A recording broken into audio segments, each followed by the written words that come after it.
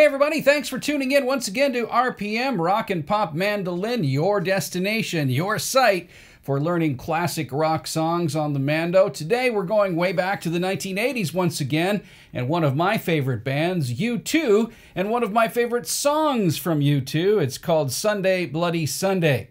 My name is Mike DeJong, and today I'm going to show you all of the bits, all of the pieces, all of the parts for this classic U2 song that's normally played on guitar, but once again works really nicely for this little 8-stringed instrument.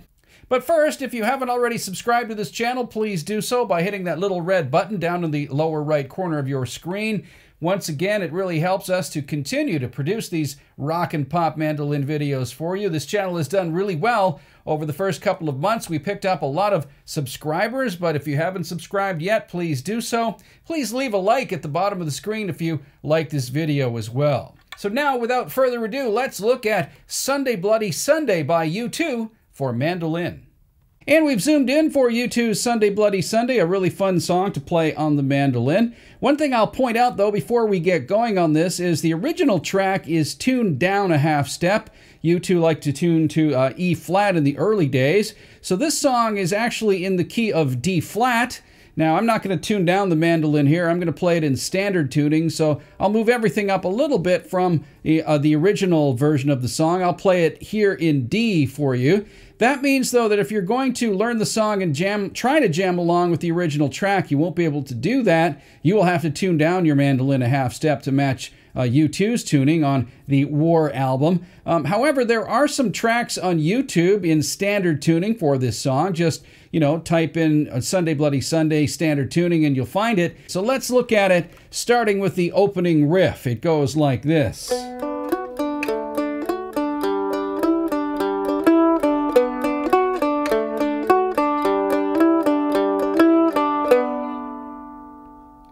All right, a very cool little riff. And what are we doing there? Well, we're working off, as I said, in the key of D. So all of these notes will work nicely with your key of D or D chord. Start off with this first note here, which is a B, right? This is on the G string, 4th fret. And you're going to go up to the D string and catch the F sharp, which is 4th fret of the D string. And you're going to try to keep all of these notes ringing out while you're playing them. Let them ring out over each other, and it'll really give you a nice full sound. So something like this. So I'm just keeping my finger here locked on that B for the moment, and then hitting that D open, and then the F sharp, and then the D open again. So B, D, F sharp, D, B, right? And then you just shift your position down on the G string to the 2nd fret, which is an A note here, and play a similar pattern on the 2nd string, on the D string. So you're going, so that's just A, D, F sharp, D, A. So B, A. And then you drop down to the open G. All right, so you're going G, D, E, D, G. And the very last little part of the pattern, he moves the riff around just a little bit. He pauses slightly. He goes.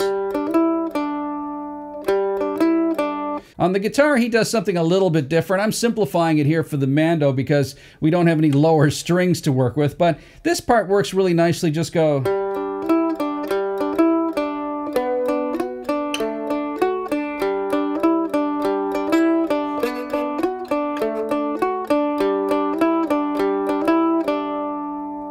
And that's the opening riff for Sunday Bloody Sunday. From there, he hits this little chord pattern, which is a D to an E minor chord. So,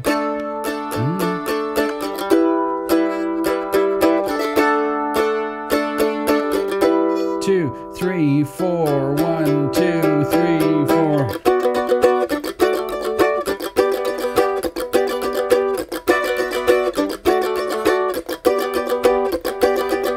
All right, so he goes into the verse pattern. the verse chords, at least the first part of the verse. The second part of the verse is a little different, and I'll show you that in a second. The first part of the verse, after the... he goes to a B minor chord here. All right, and he gives it that nice strumming. And the Edge was really great at doing that sort of... that strumming with the muted strings like that. That was one of his signatures in the early days of U2 and really made his parts stand out. So he's doing that here. He's going to the B minor chord, then he's going to a D chord, to a G chord.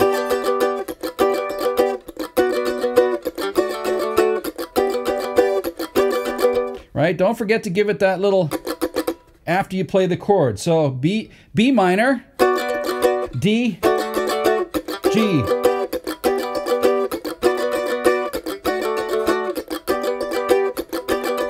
And I think these voicings of those chords work best on the mandolin. Yeah, you could play the B minor in a different position. You could play the D open and the G open. But I like to sort of chop these chords in this song, keep it very staccato so you can get that Edge-like staccato string. Well, the string chopping is, for lack of a better term. So try to play the B minor here on the 4th fret of the G string, 4th fret of the D string, and 5th fret of the A string, right?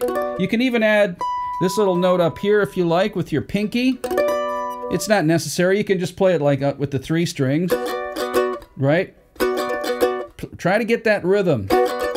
It's really, it's not easy. And, you know, a lot of people criticize the Edge for not being a shredder of a guitar player, not playing wild solos. But I think he was a really wonderful rhythm guitar player, still is, actually. And maybe he doesn't get enough credit for that. But he's brilliant at these rhythms, polyrhythms, I call them. So you got a B minor chord there. Then move down to the D here, this voicing, which is from the 2nd fret of the G string, 4th fret of the D string, and 5th fret of the A string, right? So that's a G. And then I grab this G voicing here, which is maybe not the common G voicing that you're going to play like an open G here or even this kind of G. It's kind of a rock and roll G, as a friend of mine calls it. All closed strings. So again, you can get a really tight pattern here on your strumming. Right, so it's at the 4th fret, which is the B note. Then you got the 5th fret on the D string and 5th fret on the A string, right? So once again, that pattern is B minor, D to G, B minor, D, G. Now the Edge only does that for the first half of the verses, and then he throws in a little bit of a curveball. He goes back to that opening riff in the second part of the verses. Really cool. So coming off of that, he does that twice. Then he does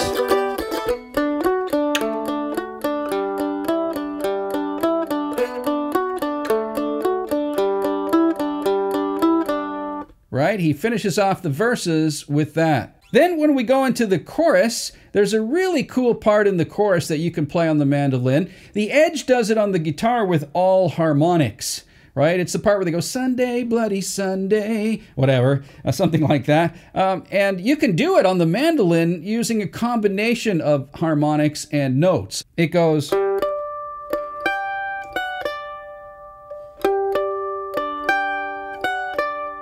Isn't that cool?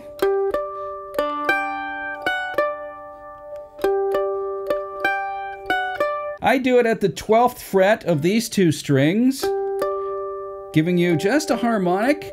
If you're new to the mandolin or the guitar, you don't know what a harmonic is. It's when you just very slightly or lightly touch the string. You don't press the string down, you just touch it and pull off your hand if you like, and it gives you that nice bell sound, right? So there, I've got a harmonic there, 12th fret of the G string, 12th fret of the D string, all right? So...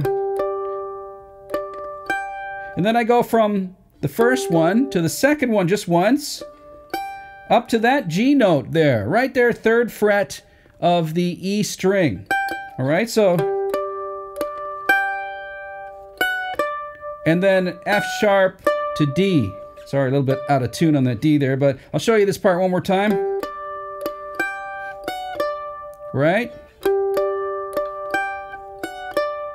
Really cool little part to play over the chorus in this song. The final thing for this song is the guitar solo, which is also very nicely done on the mandolin. It goes something like this.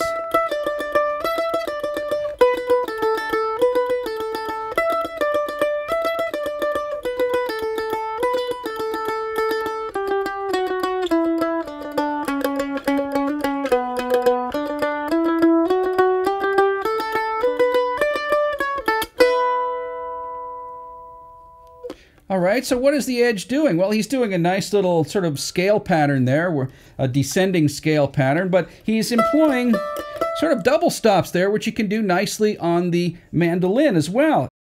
On the guitar, the Edge uses the open E string. Well, we got two open E strings on the mandolin. Ha! So let's use them right here for a little droning double stop pattern on the beginning of the solo. So what is it? Well, it's... right, that's the E note here, 7th fret of the A string, down to the D note, which is the 5th fret of the A string, and again, try to ring out that E. And do the same thing down here. That's 2nd fret, B to the open A.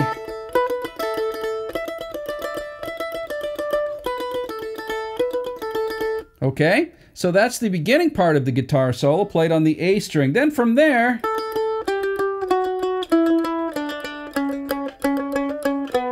all right, so that's a little descending pattern from the A note, right? You can play it on the A open, or you can play it here, this A, which is 7th fret of the D string. So let's go from there. Actually, you can drone that A string too and make a nice little double stop. Right, just that pattern right down there. Keep that A string droning, and that gives you another nice little sound. So A note down to the G. Just follow this pattern down from 7 to 5 to 4 to open. All right.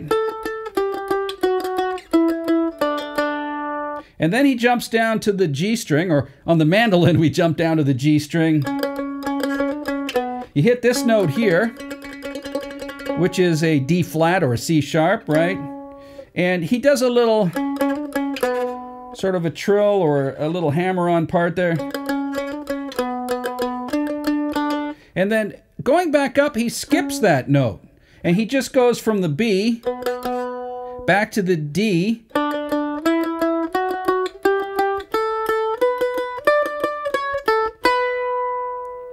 All right, so what is that? That's a B. And then the D, E, F sharp, G, A, B, C sharp. So that's a D. Make sure you hit those two strings together, or those 4 strings together. Right? Give you that ending double stop. One more time, the solo.